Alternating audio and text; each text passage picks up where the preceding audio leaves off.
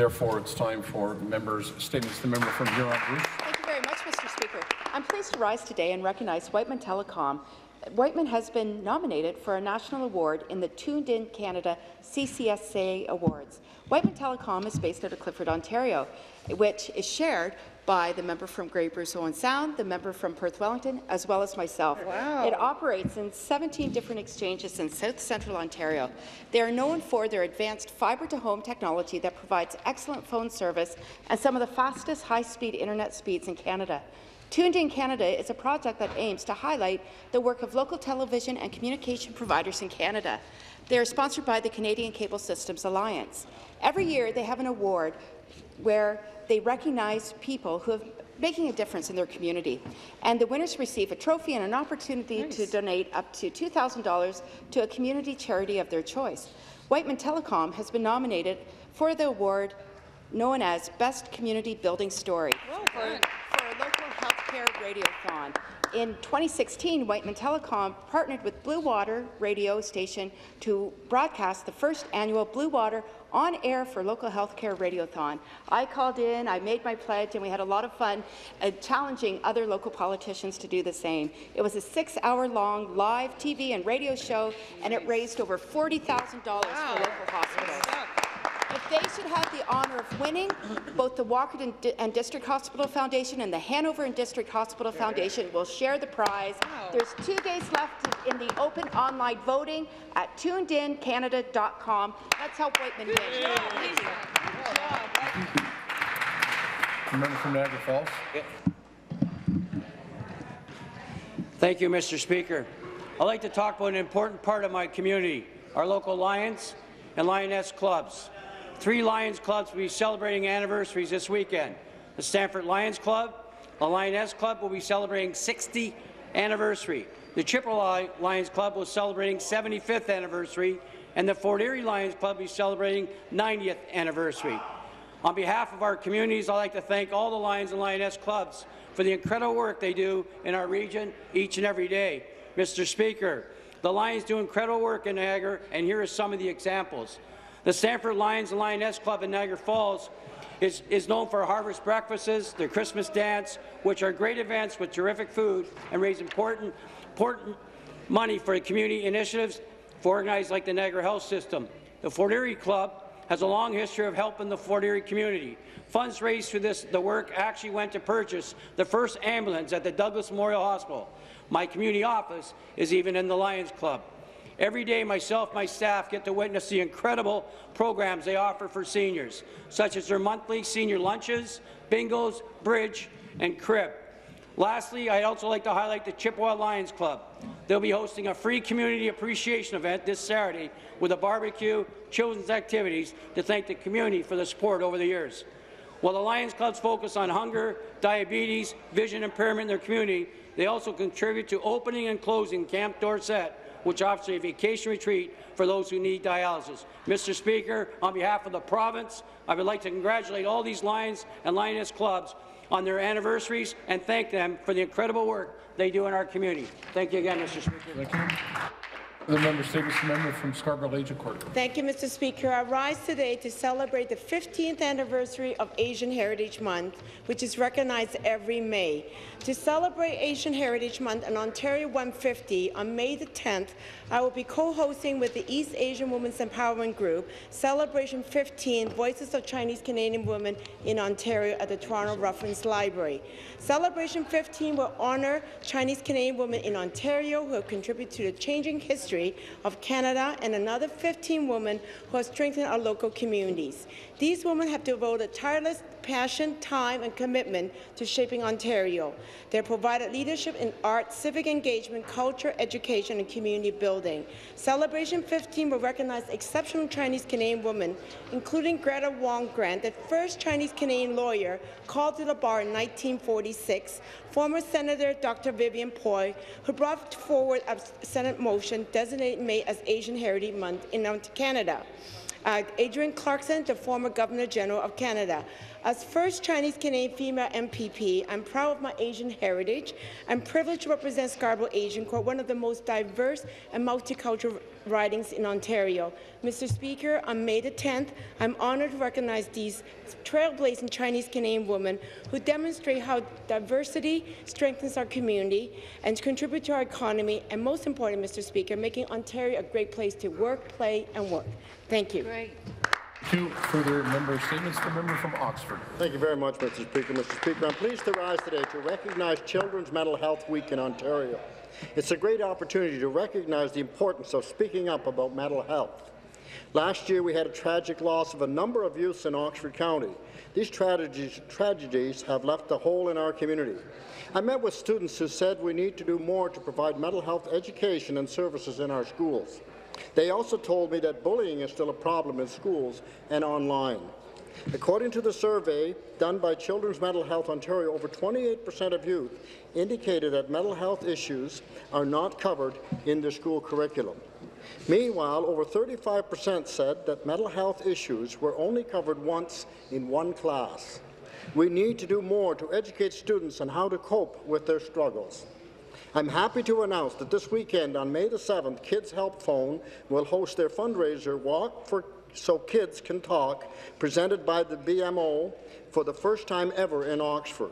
This is very exciting for our community, and I commend Kids Help Phone for their great work supporting our children and for raising awareness in this important issue.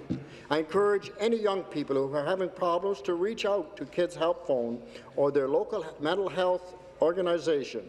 It's okay to talk about it. Thank you very much, Mr. Speaker. Two further member statements. The member from Algoma, Manitoulin. Thank you, Mr. Speaker. I'm standing in the House today to recognize and congratulate the team that shaped and produced the movie Painted Land in search of the Group of Seven from their Barbara Sears Award for Best Editorial Research at the Canadian Screen Awards in Toronto last March. Congratulations, Goulet River adventurer Joni and Gary McGuffin, as well as Sault Ste. Marie artist and art historian Michael Birch for their major roles, along with Nancy Lang, Rebecca Middleton, and Emma Hambley of White Pines Productions. You created such an amazing movie that really highlights the untouched nature that can be found in Algoma. This movie is a beautiful tribute to the art and life of the Group of Seven, seven of Canada's greatest landscape painters as they adventured up in Northern Ontario in search of inspiration. The beautiful landscape in this film really showcases why every year thousands of tourists travel to Northern Ontario and to my riding of Algoma, Manitoulin, Mr. Speaker. From watching this movie, you just get a sense that everyone involved had such passion for the work they were doing. It conveyed perfectly the wilderness, the beautiful wilderness of Ontario's north. This movie makes you want to retrace your steps along with the shores and cliffs and lakes of Algoma and Lake Superior. I also wanted to highlight Algoma Central Railway, which the cast and crew have stated without their cooperation, this documentary could not have been made. Congratulations. Great statement. Thank you.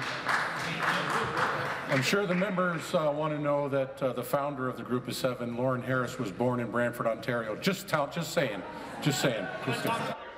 The member statements. Sounds like a statement.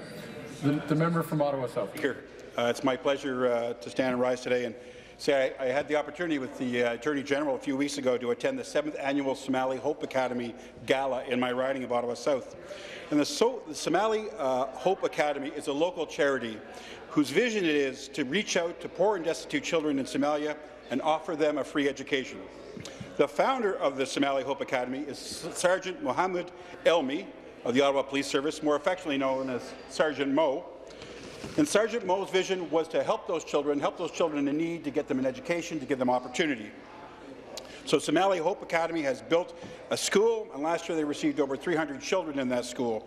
So their next project is to build a well so that they can make the school self-sustaining. Wow. And I want to congratulate the Academy, Sergeant Elmi, his Ottawa Police Service colleagues who always support him, to all the volunteers that were there that night, to restaurateur Dave Smith, who was there doing a live auction and was very good at enticing people to open their wallets.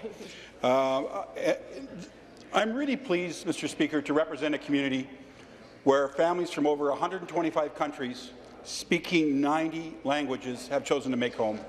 And what really amazes me is our ability inside our community, as in many communities in Ottawa South, in Ontario rather, to reach outside and to realize that we need to support those around the world. Thank you very much, Mr. Speaker. Thank you.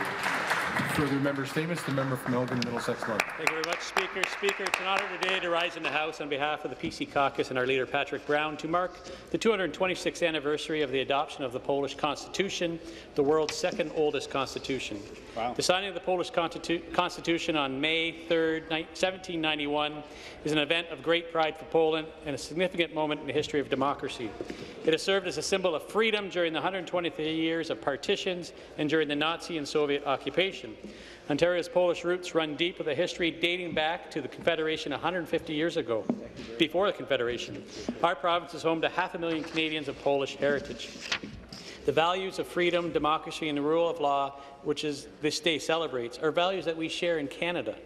This year marks the 100th anniversary of the establishment of Camp Kosciuszko, a Polish army training camp at Niagara-on-the-Lake. It was here in Ontario where 22,000 Polish soldiers trained in 1917 to 1919 to fight against Germans on the Western Front. Today, the small piece of blessed ground in Niagara-on-the-Lake symbolizes both the patriotism of the Poles and the alliance between Poland and Canada, two countries which are brothers in arms and share their love of freedom. I look forward to attending this year's Jubilee pilgrimage to Niagara-on-the-Lake to pay homage to the soldiers who have paid their highest price for the protection of and values of our two countries. In Poland, May 3rd is observed as the most important civic holiday in Poland since regaining independence. It is free from work and many celebrations, parades, exhibitions and public events take place. To all my Polish Canadian friends, happy Constitution Day, 100 lat. Thank you. Further member statements. The member from Etobicoke Lakeshore. Well, Mr. Speaker, once you've had Polish, that's all you relish. So I'm pleased to stand today to speak to the Polish Constitution Day. May 3rd is Polish Constitution Day, a very important national holiday for Poland and people of Polish heritage around the world.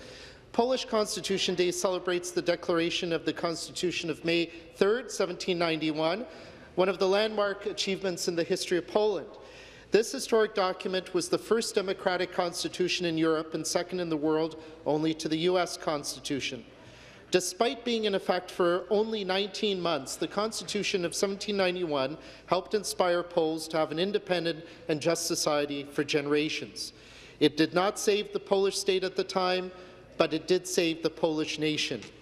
And although the celebration was banned under various authoritarian regimes between 1792 and 1990, Constitution Day is now openly and proudly celebrated in Poland and around the world each year. Today, members of Polonia were at Queen's Park to commemorate this important day, and I'd like to specifically recognize Mr. Jacek Boguski, Secretary of State of Agriculture for the Republic of Poland, Mr. Grzegorz Morawski, Consul General of Poland, and Mr. Juliusz Kirejczyk, President of the Canadian-Polish Congress, Toronto branch, and other distinguished guests who are here to celebrate the 226th anniversary. I want to thank these community leaders for all their efforts in keeping our Polish traditions and heritage strong in Ontario. Jeszcze Polska nie zginęła, póki my żyjemy. Thank you. Further member statements. The member from Bruce Crayowan South. Thank you very much, Mr. Speaker. I rise to share with the House some exciting news from accessibility advocates who are working diligently to bring the new dynamic symbol of access to Ontario. On April 23rd, I joined the Forward Movement co-founders Dylan Itzkowitz and Jonathan Silver at the Centre for Social Innovation in Toronto, where they launched before 100 supporters, including Stopgap founder Luke Anderson and gold medal Paralympian Paul Rosen, the new dynamic wheelchair symbol they're hoping Ontario will adopt. The idea behind the new icon is to stop associating people with disabilities with the image of a stationary person in a stationary wheelchair and accept the fact that they can be just as active and engaged as the rest of us. For this reason, the new graphic shows movement, emphasizing differing abilities. Its background is still blue, but the person in the wheelchair is leaning forward with their arms up behind them, looking to be on the move rather than sitting still. I first learned of the new dynamic symbol of access when I met Dylan about a month ago at Queen's Park and was immediately inspired by his story and campaign.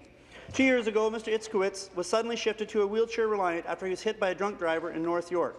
He has since co-founded the Forward Movement together with Mr. Silver, and they're working hard to bring the Accessible Icon project to Ontario. I want to clarify that the forward movement isn't pushing for old symbols to be changed, which were created back in 1969, but rather for the new symbol to be used going forward. Mr. Speaker, I am fully supportive of the change, as I believe it's a good way to change perceptions and educate people about the importance of removing barriers and making Ontario more inclusive. As such, I pledge to do what I can to help advocate for that change here at Queen's Park. I invite members to visit the website, themoveforwardmovement.ca, and check out the new and exciting accessible icon, which is now also part of the permanent collection of the Museum of Modern Art. Thank you, Mr. Speaker. Thank you. I thank all members for their statements.